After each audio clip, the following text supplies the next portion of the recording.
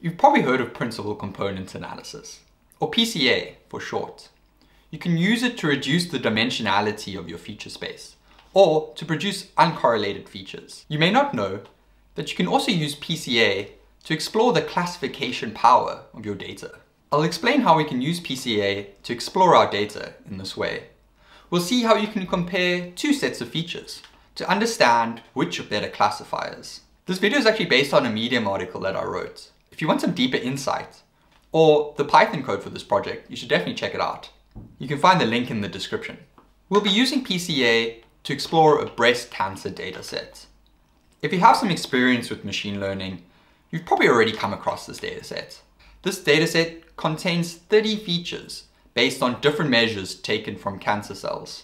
Based on these, we're going to try to predict the result of a cancer test. That is, if a tumor is malignant or benign. Let's take a closer look at two of the features in this dataset.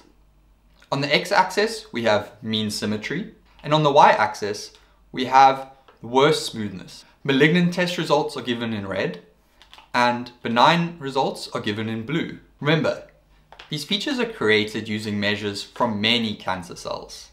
In total, there are 10 measures, and they are aggregated in 3 different ways. So, for the mean symmetry feature, symmetry is our measure, and then we aggregate all the symmetry measures by taking the average. Going back to our two features, you can see that they do a poor job of separating malignant from benign tumors. But this is only 2 features. How can we use a similar technique to visualize the classification power of our dataset as a whole? This is where PCA comes in. We won't go into too much detail with how PCA works. All you need to know is that our dataset is transformed into principal components.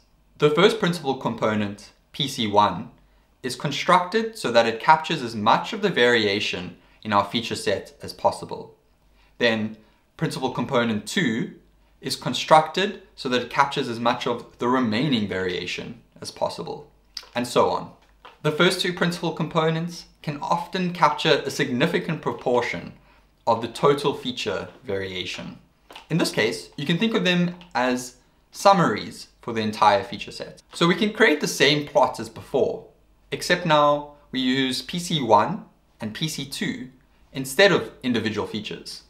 We can now see 2 distinct clusters. This suggests that the dataset as a whole will allow us to separate malignant from benign tumors with high accuracy. Okay, that's great. But this technique can be even more useful if we want to compare different sets of features. So let's create 2 subsets of features. In group 1, we have all the features based on symmetry and smoothness. Group 2 has all the features based on perimeter and concavity measures. We want to gain an understanding of which of these groups will be better predictors. To do this, we perform PCA on each group separately. This gives us 2 sets of principal components. You can see the principal components for group 1 in the chart on the left, and for group 2 on the right. For group 1, there is some separation, but there's still a lot of overlap. With group 2, you can see that the clusters are more distinct. So from these plots, we'd expect the features in group 2 to be better predictors. And in the article, we show that this is actually the case. A logistic regression model built using the features in group 1 had an accuracy of 74%. In comparison, a model built with the features in group 2 had an accuracy of 97%. We probably would have expected a result like this even before we started modeling. This is because PCA had allowed us to build some intuition around our features.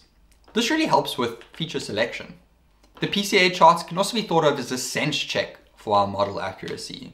If we got different results, we may want to go back and double check our model code. And lastly, this approach can really help with building a story around your data and models. Everyone loves a good data visualization. So we may have glossed over a few details in this video. And as I mentioned in the beginning, there's a Medium article that goes into more depth. You can find the friend link for this article in the description. The friend link allows you to read the article even if you don't have a Medium subscription. You'll also find my referred member link in the description.